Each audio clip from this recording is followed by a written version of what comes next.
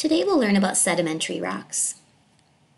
There are three main types of rocks, and rocks are classified by how they form. We've already learned about igneous rocks, and today is sedimentary.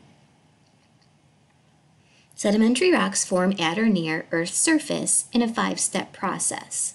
So before we go through the steps of the process, think about this happening at the bottom of a lake or a river, or someplace where the wind is blowing very gently. The first step in the process to make a sedimentary rock is weathering. This is the breaking of existing rocks into tiny pieces called sediment. So when water or wind moves over rocks, it breaks them down into smaller pieces very slowly over time. Next, erosion happens. This is when those tiny pieces of sediment are taken to another place by the movement of wind or water around it. Third is deposition. This is when the tiny pieces of sediment are placed in a new location. Next is compaction. This is when the sediment is layered and pressed together. So as more and more sediment is layered on top of other sediment, it makes layers, and then the bottom layers get pressed together by the weight of the overlying layers.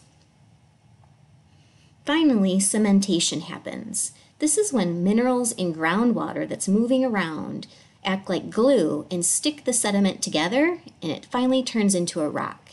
So it has to go through all 5 of these steps in order to change from one type of rock into a sedimentary rock.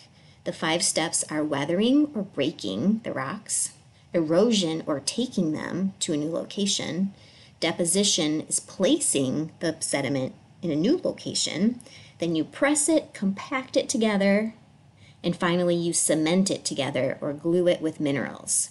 You can remember these 5 steps with the first letters. WEDCC, weathering, erosion, deposition, compaction, and cementation. There are 3 kinds of sedimentary rocks, and these are vocabulary words that you'll need to know.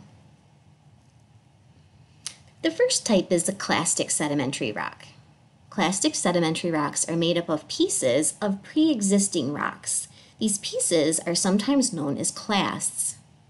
Clastic sedimentary rocks may have particles ranging in size from microscopic clay that's like the size of a dust particle to huge boulders, and the texture can be fine-grained, coarse-grained, or a combination of both. Some examples that you can see on the right-hand side of the screen are sandstone at the top. Sandstone is a very distinctive type of rock. It's recognized by its beautiful, very well-defined stripy layers, and these layers have a special name called strata. Just like the stratosphere was a layer of the atmosphere, strata are layers in a clastic sedimentary rock. Conglomerate is another type of clastic sedimentary rock. It's noticed by its rounded pieces of sediment that are glued together with minerals embedded in the fine particles of clay in between. Underneath, you see breccia, and breccia is a lot like conglomerate, except its pieces are very sharp and jagged. The second type of sedimentary rocks is organic. Organic sedimentary rocks are made from the once living remains of plants and animals.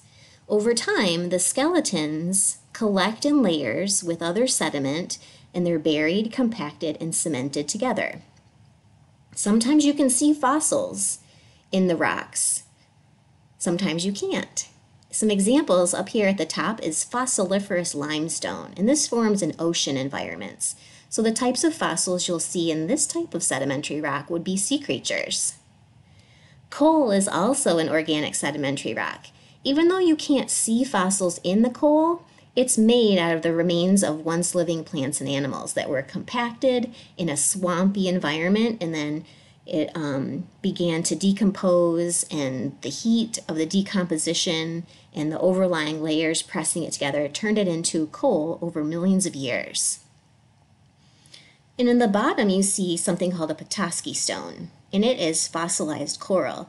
Now this example is polished, so it's, the colors are very bright, but this is coral that was living in an ocean environment millions of years ago, and now it's turned into a rock.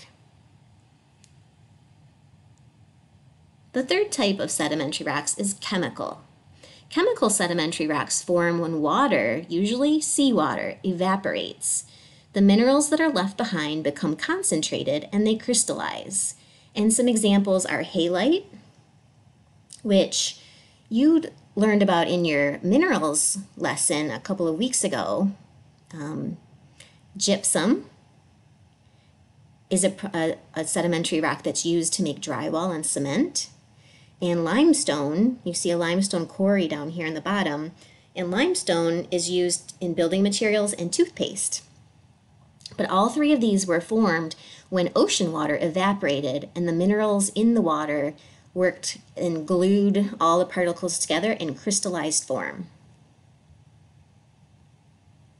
So some important vocabulary from this section: sedimentary rocks form at or near Earth's surface through a 5-step process of weathering, erosion, deposition, compaction, and cementation.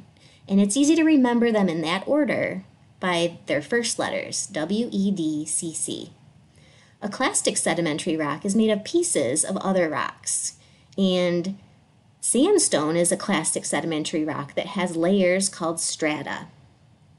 An organic sedimentary rock is made of the remains of living things, so it will have fossils in it.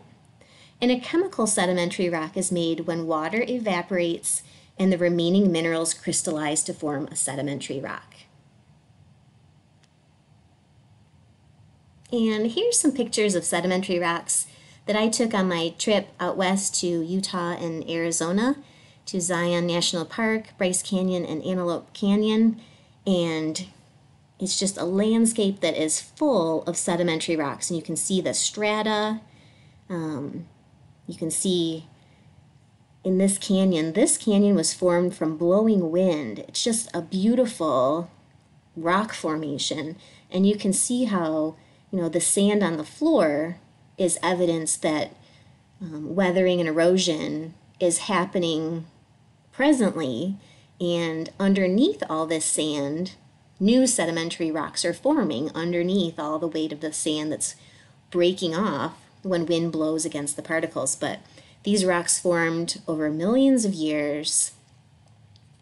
And here's Bryce Canyon. Can you see the strata within the rock layers? I think these spires that are forming in the rocks are called hoodoos. It's just beautiful. It's almost like an alien landscape, but it's formed. These are sedimentary rocks, and they are part of the rock cycle. So I hope you learned some important information about sedimentary rocks. And if you have any questions, make sure you reach out for help.